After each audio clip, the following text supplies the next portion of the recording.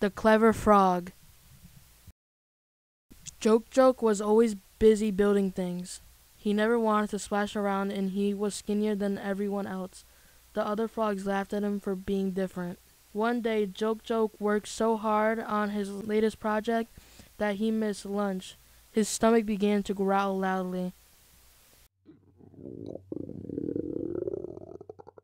He ran home as fast as he could. He ran so fast that he tripped and fell down. "Mother, I am hungry. Where is my lunch?" Joke Joke asked when he got home. But his mother was in bed. "She didn't look well. I am very sick, my son. I fell in the sewer while looking for food. The chemicals have given me a rash and I cannot stand up. I must go to the mountain and find medicine for you, mother." Joke Joke's mother coughed and said, "No, it's too far and too dangerous." "Don't worry, mother. I am brave and clever. I can do it." Joke Joke set off for the mountain, but he soon came to a big river. He would cross it. Suddenly, a plastic bottle floated by Joke Joke. He got an idea. "I will use the bottle to make a boat and float across the river." The bottle made an excellent boat, but the school of fish soon surrounded Joke Joke. "Where are you going, frog?" the largest fish asked. "Please don't eat me," begged Joke Joke. "I'm going to fetch medicine for my sick mother." The fish took pity on Joke Joke and pushed his boat in the right direction. Soon Joke Joke saw some frogs. "Cool boat," one of them shouted. "Thank you," he replied.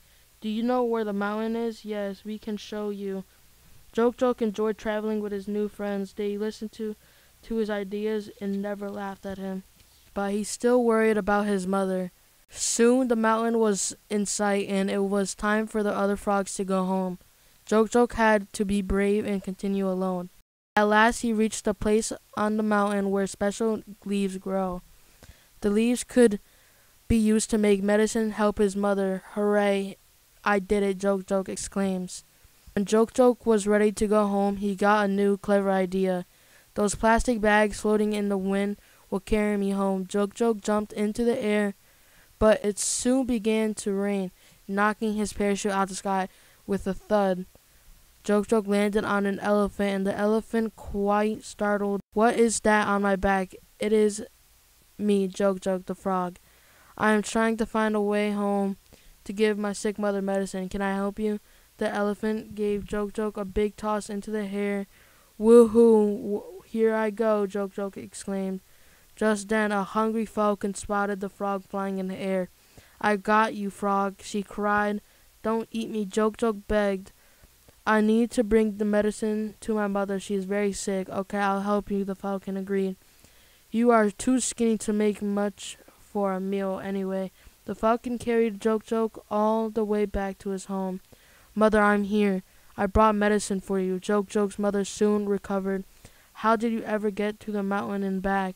she asked. Joke Joke told her of his big adventure and how he was able to cleverly use the trash to make new things that would help him on his way. "I am so proud of you, Joke Joke," his mother said. Joke Joke no longer worried about what other frogs thought of him. He knew that he was different in good ways. He could help people and could make cool things. I have so many new ideas. Wait until you see what I make next.